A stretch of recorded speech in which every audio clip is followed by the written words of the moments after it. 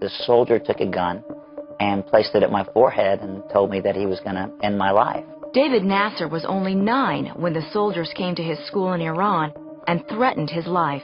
His parents knew the time had come to flee the ongoing revolution and seek refuge in the U.S.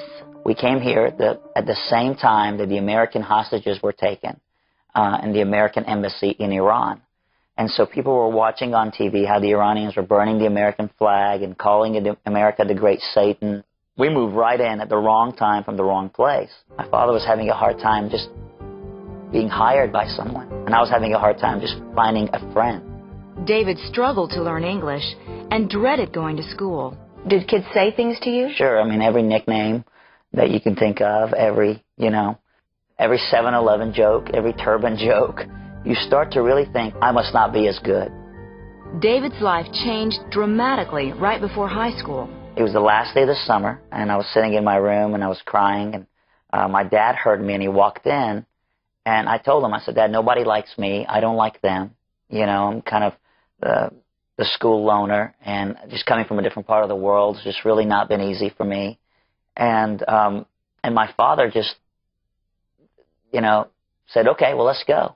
My dad took me to the mall, and, the mall is where you go when you want to clone America. And I wanted to be like everyone else, so I got new clothes, new shoes, new haircut, just everything. And overnight, with this extreme makeover, I went and found acceptance. So one day you're a geek, and the next day? Yeah, I tell people I went from geek to chic. I went from Abdul to Julio. I climbed up the social ladder and ended up in the right place in the yearbook and all of these different things. But I was as empty could still be. Were you raised a Muslim? I was. We were not the most fundamental, devout family. There was a strong sense of faith in our home. I still remember my mother praying, 3 times a day. And I remember, being taught the Quran. David still felt disconnected, even with his newfound popularity. When high school ended, his loneliness intensified.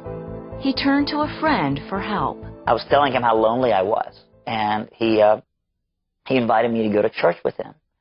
And I said, man, I don't want to go to church. I hate religion. And he said, no, this isn't the Muslim religion. This is Christianity. I wasn't convinced. And then he named the 5 prettiest girls from our high school. And he said, they all go to our church. And immediately I was motivated. They became my friend. They met me right where I was in life. I'm getting a whiff of something that I can't deny. I mean, I'm seeing something that's radiating out of your life that's authentic. When I asked what's different, they always said Jesus Christ. Jesus has changed our lives. He's the Son of God. He's lived the perfect life, and he's died the sinner's death. He wants to live in your life. He wants to come and transform you. One night after church, David's transformation began. And I realized that people are always going to let you down. Churches will always let you down, but Jesus himself never will. And that he was the one calling me. And I said, Jesus, I want you to save me.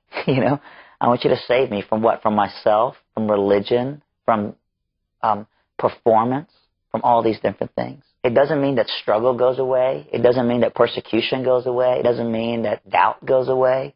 It just means that you begin a new journey as a new you, and that you're not alone. David's parents put up with what they thought was his religious phase for a while. But when he decided to be baptized, they put their foot down. That was the night that my parents basically said, okay, well, you're out of the house. But the beauty of it is that, since that moment, one by one, I've seen my entire family come to Jesus Christ. If you connect with God, there is no way that you will ever be the same. Evangelist David Nasser now speaks to 500,000 people every year. We all long for acceptance. We all long for purpose. And we all long to fill this empty hole in our lives with what we think is going to make us not feel empty anymore. David's new book, A Call to Grace, focuses on an issue he believes we all struggle with, regardless of our nationality. The greatest obstacle for someone from the Muslim faith when it comes to Christianity is the grace factor.